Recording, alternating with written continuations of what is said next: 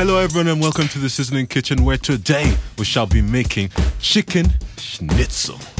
Now for the chicken, you're going to need 3 pounds of raw dog chicken, and you can see it's exactly 3 pounds. Wait, hold up, I might be wrong. Hey Siri, what's 3 pounds in grams? 3 pounds is 1,360.78 grams. Okay, crap. I'm preparing the Mac Daddy of knives to cut this chicken in half.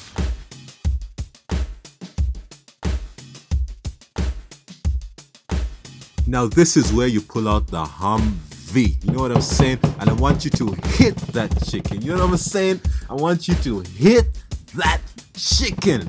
Well, actually not too hard because you might create a hole in it. Just saying. Okay, cool. And now for the mix. You're going to need breadcrumbs because you want it to have that crispy surface. And then as an option, you can have crisp to give it that flavor. The rest of the ingredients are on the screen right now. Alright, so now we gotta start with the flour. You add in the flour, as I said, 1.5 cups.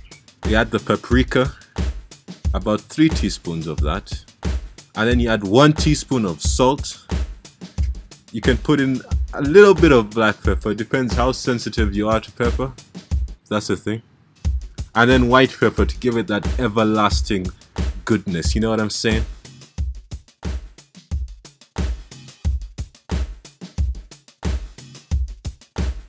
Now into a separate bowl, I want you to crack the eggs in this. You know what I'm saying? Oh, check out this one-handed crack. You know what I'm saying? Oh, ignore that. That was unprofessional of me. And now, of course, you have to whisk the eggs. In a separate bowl, I want you to put the breadcrumbs in there. And here comes the part where you crush the breadcrumbs with your hands. Pretty good. So you crush them into sort of fine pieces, not really that fine, it can be a bit coarse. At this point is when I want you to preheat the oil so that it gets perfectly hot, 180 degrees if your cooker can measure that. You get your chicken and you dip it straight into the nasty eggs. Yeah, and then you dip it into the flour, give it a nice twirl around with a dry mix, not just flour, you know what I'm saying?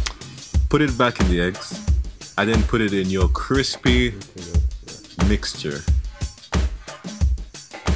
And now you can put it in the oil. But, in case you're like me and you don't want to use a frying pan, you can always put it in a deep fry. It makes life so much easier, I can promise you that. At this point I got some help, of course. Oh! Look what we have here. The chicken's almost done. And ready for this? Mamma mia. Can you look at that? Nice and crispy. Check out how juicy it is on the inside. You know what I'm saying? Check out how juicy this thing is, man. Saying. You can tell by my reaction that I was really enjoying this.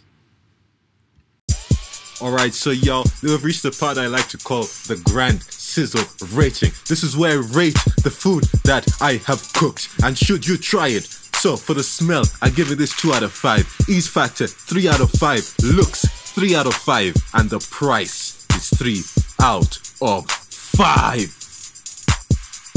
This means overall, it gets a grand sizzle rating of... Drumroll, drumroll, drumroll. It was alright.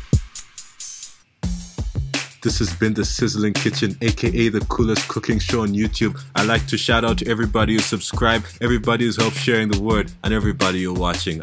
Deuces, baby. Peace.